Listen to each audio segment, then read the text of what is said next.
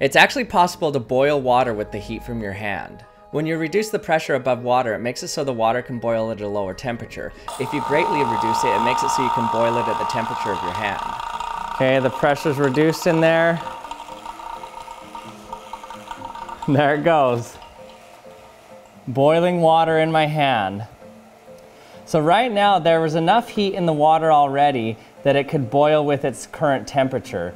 But as it continues to boil, it's going to drop in temperature. But if I can keep providing enough heat in my hand, then it should continue to boil.